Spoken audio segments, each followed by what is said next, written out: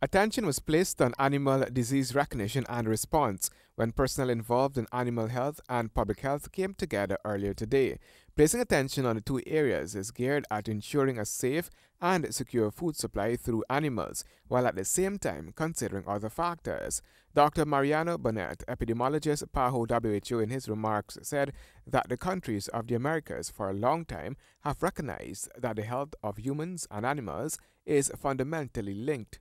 In 1949, PAHO established a veterinary public health unit to bring together the animals and human health community to address animal and zoonotic disease of public health importance. Representative of the Food and Agriculture Organization FAO REUBEN Robertson stated that it is known that despite years of efforts to eradicate foot and mouth disease from South America, the transboundary animal disease, which is one of the most critical diseases of livestock, is still present in some countries of the subcontinent.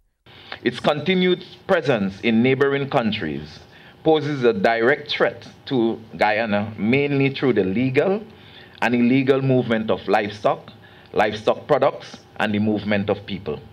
In addition, the disease is present in large parts of Asia, Africa, and Europe. And since Guyana trades mainly with some of these regions, the virus could inadvertently appear here in Guyana, so we cannot sit on our laurels. The importance of the livestock sector to Guyana's food and nutrition security is well known, according to the FAO representative. He further stated that Guyana probably has the largest population of cattle and small ruminants in CARICOM, and these species contribute significantly to the livelihood of thousands of farmers.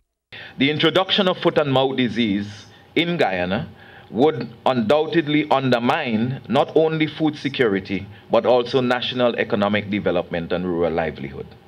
An outbreak could be devastating to the country if it is not quickly detected, contained, and eradicated. The FAO is dedicated and committed to assist countries in controlling and eradicating devastating diseases of livestock. Professor Chris OURA, One Health project leader, University of the West Indies, St. Augustine, Trinidad, in giving remarks said similar programs are being taken across the region with one common objective. We're taking into consideration, as was said earlier, the priority diseases of the country, and then we're inviting appropriate facilitators to come, and so we can train your vets and your first responders to improve the diagnosis, the recognition, and the response of these to these particular diseases. The remarks were being made at the One Health Animal Disease Recognition and Response Workshop with support from the European Union, ACP, and ICA, and other bodies. Handel Duncan H, GP Nightly News.